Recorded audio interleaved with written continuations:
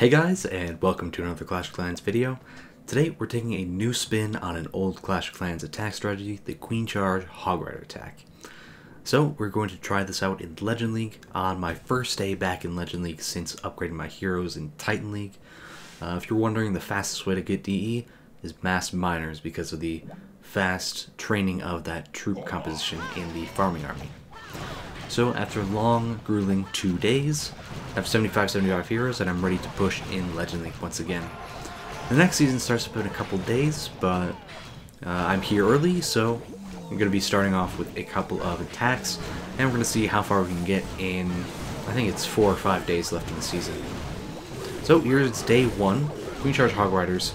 We have 28 Hog Riders. You have the Queen Charge, a couple of funneling troops, 2 Wall Breakers, and 2 Headhunters. I've been toying with the number of Headhunters. 2, maybe 3, maybe even 4 is the appropriate number, but we'll figure that out eventually. But for now, just basically getting used to using Headhunters, because I've not used Headhunters at all before the update, and now we're just getting to use them now. Starting off with the Queen Charge straight into the Inferno Tower area in order to take out the Inferno Tower, and that's also the same place as we can reach the Town Hall from. So a couple of rage spells and freeze spell on the scatter shot in the Town Hall is able to keep the Queen ability alive. So now I also change up the CC as well from the Queen Charge hybrid attack that I've been using for a while, and it's taken a little while to get used to using the Yeti Blimp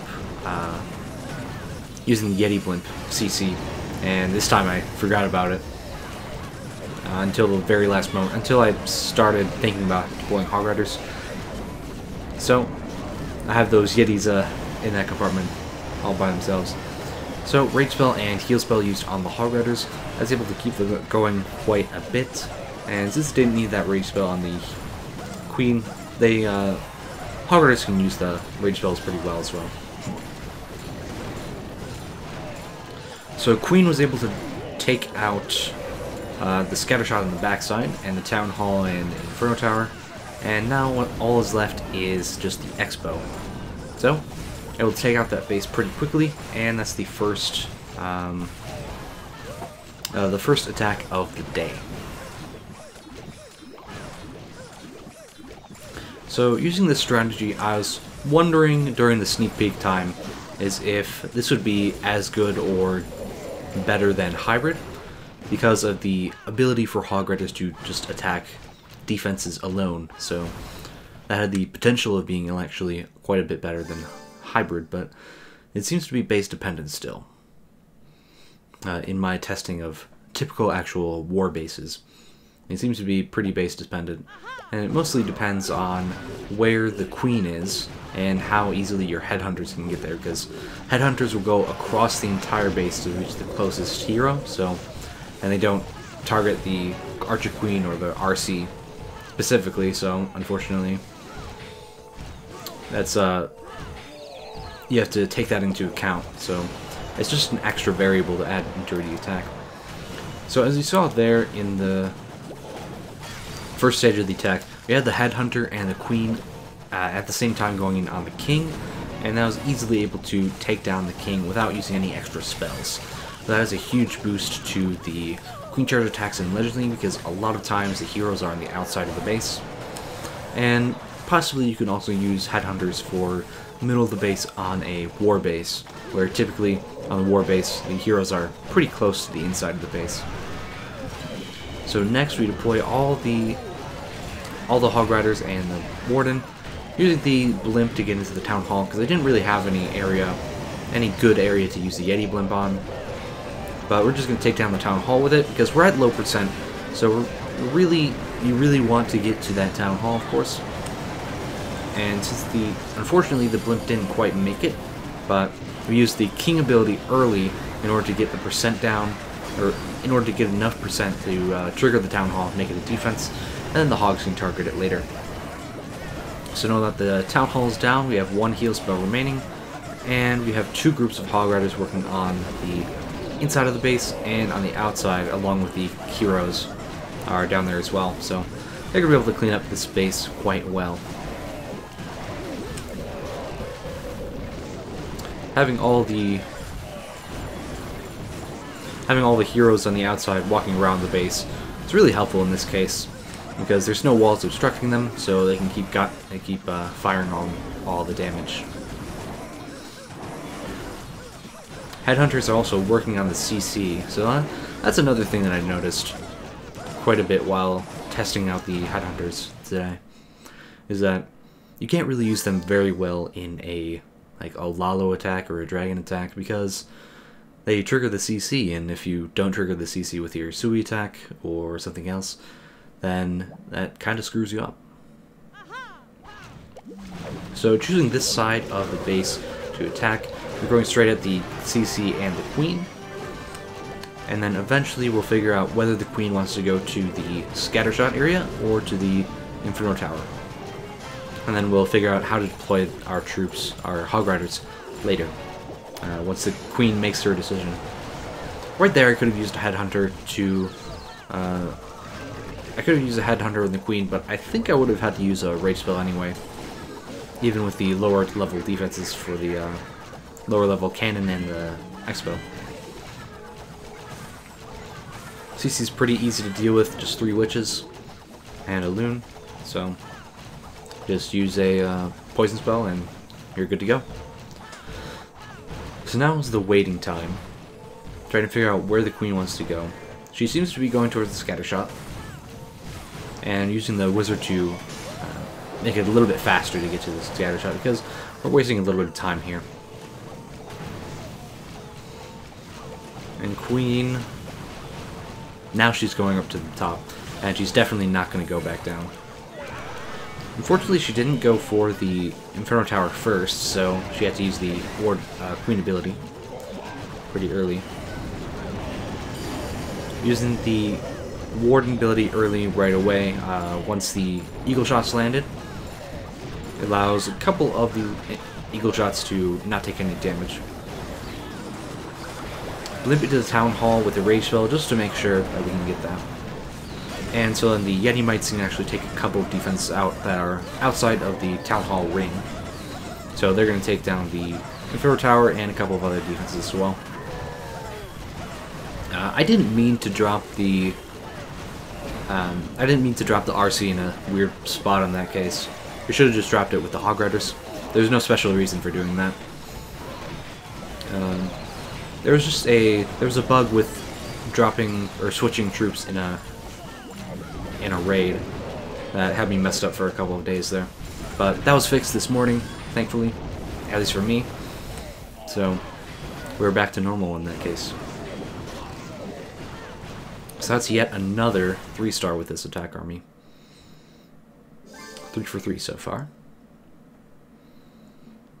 Now here's a sort of mix of anti-2-star base and that sort of diamond base that was really popular before Legend League even began. So we're going to try to get 2 wall breaks into the Town Hall compartment in order to take that Town Hall down, so then the Hog Riders don't have to deal with it. But if they do have to deal with it, that's fine. There are definitely other ways to deal with it, thanks to this army composition. CC is triggered, it's 2 dragons. You see a lot of random CCs at 5,000 trophies. So we have dragons here, we had, I think we had Yetis in the CC as well.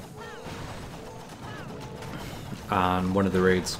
I'm not sure if that's one of the raids that I'm going to be showing you guys, but those kind of weird weird defensive CC options are available down here. So Queen's working way around, and now we're going to drop the King. King's dealing with the King, and Headhunters are dealing with the heroes. Warden ability over the Eagle Artillery, because the Eagle can definitely kill the Hog Riders. And the Queen's actually getting straight to the Town Hall, so we didn't even need that blimp necessarily.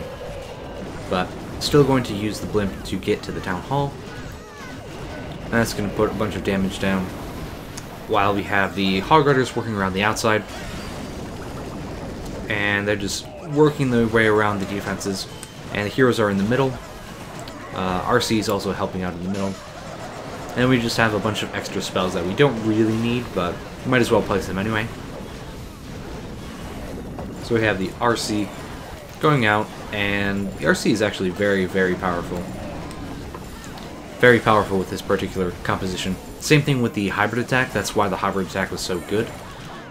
Suddenly, it just became so good. It's because the Hog Riders tank for the RC, while a Queen Charge Miner raid with only miners, the miners aren't able to tank for the RC at the same time, all the time, only when they're above ground. So when they switch to below ground, RC gets targeted and then it's over. You don't have that extra firepower, and you definitely need that for Town Hall 13. And the last base of the video is the exact same base that I was talking about earlier when I was talking about the base that was popular before Legend League even existed. Or what I meant by that was before Operation Blue Skies existed. And so we chose this spot for the Queen on the right side because we can take down the Inferno Tower and the Eagle, and there's also both the scatter shots in the backside as well. And that leaves not very much defense in the way of our Hog Riders for the rest of the base. And we can just drop the Battle Blimp into the Town Hall area, and we don't have to worry about that at all either. So it's a win-win. King makes his way inside of the base, interestingly, and does clear out quite a bit of defenses, so that's actually a good thing. And he's also able to get a couple of damage points off on the RC, so that helps out quite a bit as well. Also down this path is both of the heroes, so both of the ranged heroes. And then the Hog Riders and the RC going right there, along with the Blimp, so then the Blimp can also catch the Warden ability. But we already took down the Eagle, so we don't necessarily have to use the Warden ability super early anyway. Dealing with the CC with just a poison spell is completely fine with this composition. Depends on the CC whether it matters, really. With the damage CCs that are very common down here, it's not of CC is really not of interest in any way, since the RC can take down any dragons that come out, and pretty much anything else can be taken care of by just the poison spell. And with 5 spell space remaining, we are able to take down this base right really well. So that was basically because of the layout of the defenses, having the Eagle, Inferno Tower, and both scatter shots in the back, where we did the Queen Charge, as well as 2 of the heroes as well. So yeah, so that is the new attack strategy for Town Hall 13, Queen Charge Hog Riders with the Headhunters.